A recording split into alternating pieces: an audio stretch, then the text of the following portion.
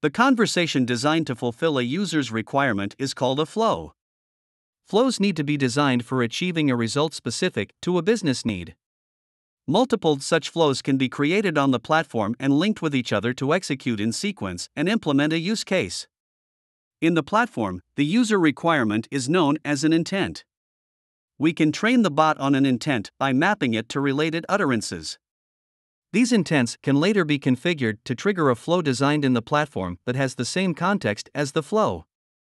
If there are multiple flows configured, multiple intents need to be created to trigger these flows.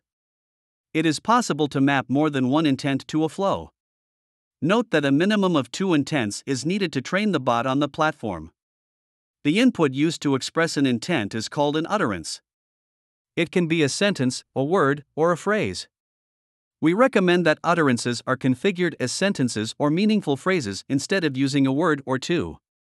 The mapped utterances should be within the context of the intent. For example, I want to buy a phone cannot be a valid utterance in the context of an order food intent. When the user sends an input to the chatbot, the input is broken down into smaller pieces to derive intents and other specific requirements of the user. For example, let us look at another utterance: show me yesterday's financial news. The words show signify the intent of the user. However, the words yesterday and financial express the user's intent in a specific manner. These words can be configured as entities to train the bot in understanding user intents in a more refined manner and converse accordingly.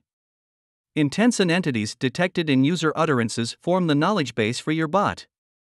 The perceived intelligence of your chatbot is directly dependent on its knowledge base.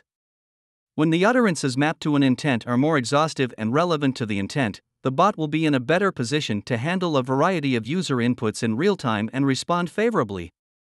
An additional set of utterances can always be mapped to an intent at a later point in time to refine and retrain your bot.